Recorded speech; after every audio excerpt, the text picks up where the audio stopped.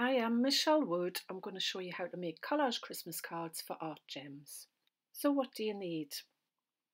So radio recycling for different colour cards and paper, for old magazines, for wrapping paper, different colour card. You need some plain card and paper to stick onto, a pair of scissors, glue stick and a pencil. The aim is to keep it simple. So choose simple shapes like triangles, draw them out on your card or paper, draw them in different sizes, and then you can cut them out.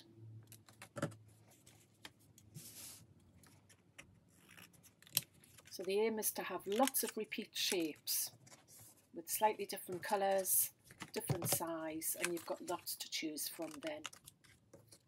So when you're coming to make your composition, you can play with the layout. Just place them on your card, move them around, put smaller ones in the distance, and then choose the contrasting colour cards or papers to use as well to add a little bit more detail.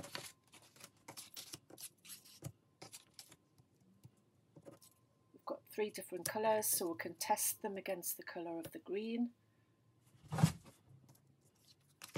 And then you're going to cut out smaller shapes, just small rectangles to make the base of the tree. Again, cut out several. Just little snippets of paper or card are great. Once you're happy with the layout, you're then ready to glue them in place. So just get your glue stick and you can just glue each piece down in turn.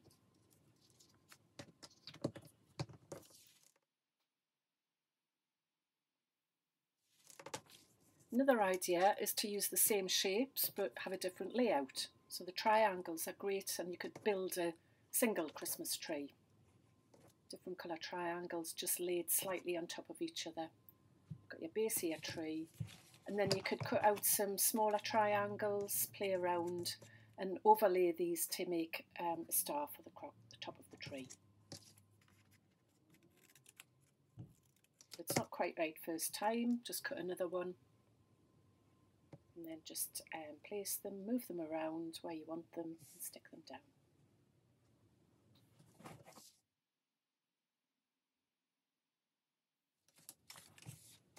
Another idea is to draw out a different shape. This time it's more like an eye shape, like an elongated oval shape. Cut these out. And this time we're going to play with overlaying different colours. So we've got different warm colours to play with. We've got some yellows, reds and oranges. Cut out the same shape but different sizes. And then you can lay those on top of each other. And this time we're going to build them up to make the flame of a candle. So we've got some lovely warm and hot colours there, and just placing them one on top of the other, but for different sizes, you can get this lovely flame effect. So then the base is just a simple rectangle, and again play with sizes. And if you've got repeats, they look great. There's a bit of dynamic there with those repeated shapes and ideas. You can also make it with the patterned paper. So you can cut out bits of colour that you like from magazines, or if you've got some origami paper, they're lovely to use as well. You just need little tiny pieces and just you can play around.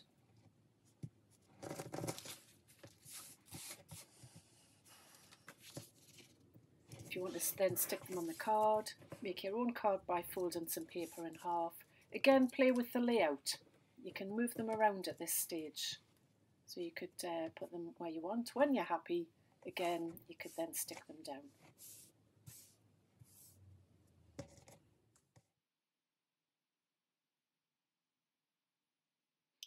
And yet another idea, last idea, is to play with some circular shapes.